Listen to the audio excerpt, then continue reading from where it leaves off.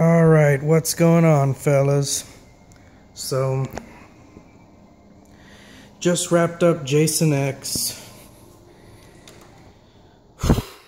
It is just... This was just like an act of desperation for New Line Cinema to just keep Jason relevant, keep him in the mix, etc., etc.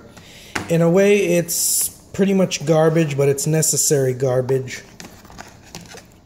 Hold on a second.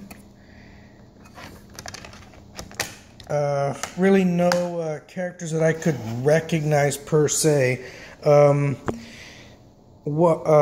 messenger from 300 and one of these survivors from that show, The Strain, that Redfern, the pilot, you know, one of the original survivors on the flight,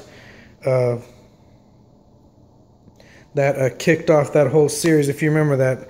I knew that guy looked familiar, so I had looked him up. I was like, oh yeah, it was the jerk off from Jason X.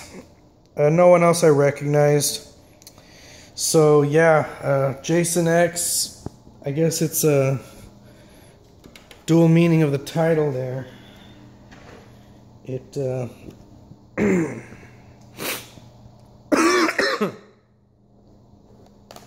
hold on a second, it's dark and I'm... So, yeah,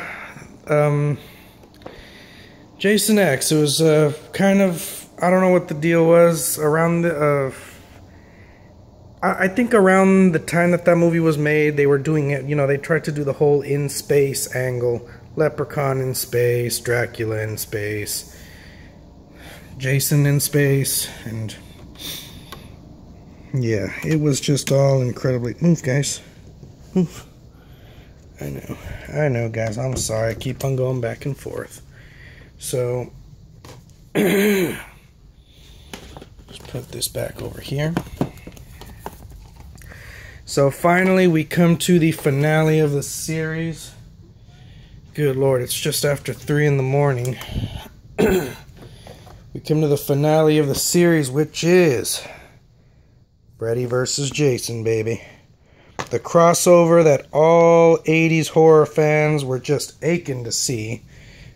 You know, like I said, Jason X was kind of, you know, pretty much useless, but I guess I'll go ahead and I'll give them points for effort. You know, they wanted to keep them relevant. They wanted to keep the storyline going. They generally wanted to wet our whistles just enough... for until Freddy vs. Jason came along. So let me show this baby real quick.